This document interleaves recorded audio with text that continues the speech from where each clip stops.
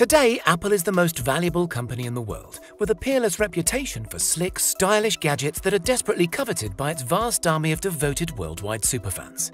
But the outlook wasn't always so rosy for the Cupertino firm. Indeed, perhaps Apple's most important product launch ever led directly to the company's most striking commercial flop. So today, we're revisiting one of tech history's greatest what-ifs and asking why the first Apple Macintosh computer failed. The year is 1984, and a vigorous young entrepreneur named Steve Jobs, sporting rather more hair than later followers might recognize, is addressing a hushed auditorium in California to announce the birth of his new baby. And with the uncanny knack for dramatic timing that would rapidly become his trademark, Jobs unveiled the Apple Macintosh to a waiting world.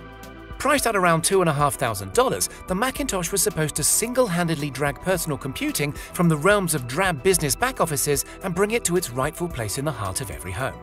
The onstage demonstration computer even introduced itself to the crowd with a cheery, "Hello, I'm Macintosh, it sure is great to get out of that bag."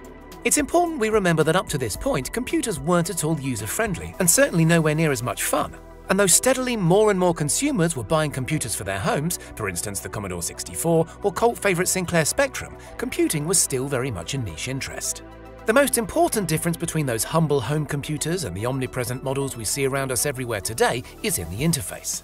Back then, even top-of-the-range models like the $5,000 IBM PC XT offered users nothing more eye-catching than a black screen and typewriter-like lines of blinking green and white text. To get anything done, you'd need to have a decent knowledge of coding just to input instructions in a manner the machine could understand. Jobs' great innovation, well, technically he stole the idea from Xerox, but that's another story, was to make his Macintosh appealing with a smart user interface. This Macintosh was the first mass-market computer to employ the so-called WIMP, Windows Icons Mouse Pointer interface, so familiar to millions of us today. Referencing Bob Dylan's classic hit, The Times They Are A-Changin', Steve Jobs cannily set about marketing his new computer not just as an aspirational labor-saving gadget, but as a way of sticking it to presiding market leader IBM. "It is now 1984, boomed Jobs, very consciously invoking the spectre of George Orwell. It appears that IBM wants it all," he continued. Apple is perceived to be the only hope to offer IBM a run for its money. Dealers, after initially welcoming IBM with open arms, now fear an IBM-dominated and controlled future and are turning back to Apple as the only force who can ensure their future freedom. Jobs certainly had a point. At this time, IBM was very much the dominant force in computing, even though their hardware wasn't especially impressive by later standards. Still, the brand was king, to the extent that in the corporate procurement world, it was often remarked without irony that nobody was ever fired for buying IBM. Steve Jobs' effort to make his personal computer friendly extended quite brilliantly to the very form of the device. It had a discrete handle built into the top of the case and was carefully engineered to be lightweight and portable. "Never trust a computer you can't lift," he joked. Upon launch, buoyed by another wonderfully unsubtle Orwell reference in the shape of Apple's $1.5 million Ridley Scott-directed 1984 Super Bowl ad, the Macintosh sold a robust 70,000 in just 3 months. However, sales quickly tailed off, to the point it was shifting only around 10,000 units a month. This was seen as such a failure, Steve Jobs was forced out of his own company within just 18 months. So why did it fail?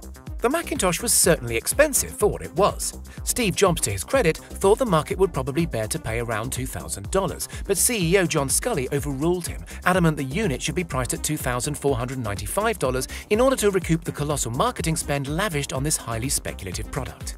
A quarter of a century after this clash with Sculley, Steve Jobs was still apparently bitter, telling his biographer Walter Isaacson that the price tag was the main reason Macintosh sales slowed and Microsoft got to dominate the market. In fairness, Macintosh also suffered a raft of technical shortcomings. It had neither an internal hard drive nor the means to accommodate an external one. It was shipped with only 128K of RAM, compared with the then prodigious 1000K RAM shipped with contemporary Apple computer Lisa, which was more aimed at the business end of the market. Macintoshes didn't even come with an internal fan, on the insistence of Jobs, who believed the racket from the blades would detract from his vision of a slick, seamless user experience. Alas, the inevitable overheating this caused led to a great many component failures and landed Macintosh with the unfortunate nickname of the beige toaster. Also, and again considering the price, Macintosh didn't actually do very much. Compared with PCs, they only offered about a quarter of the software applications. Word processors and spreadsheets are all very well, but it was only thanks to much later models that Mac secured their reputation as a favorite tool of creatives and arty publishing types. The press ultimately wrote off Macintosh as a nifty but ultimately overpriced toy.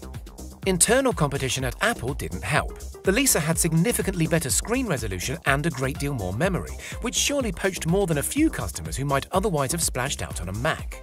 Still, while IBM and its many clones, boasting lower costs and a greater range of available software, as well as the unmatched market penetration of Microsoft Windows, ran ahead and dominated the personal computer market during the boom years to come, Macintosh can still hold its head high.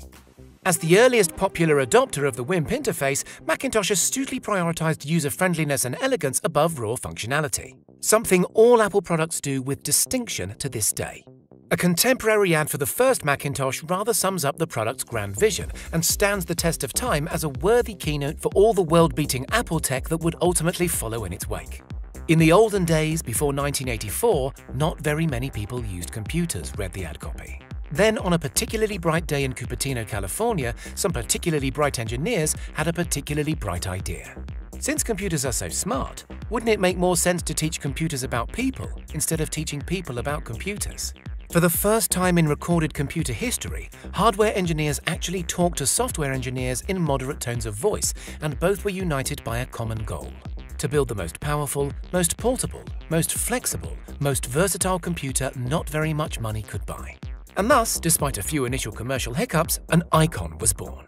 What do you think? Was Steve Jobs a world-changing genius even then, or does he owe all his success to forerunners like Xerox?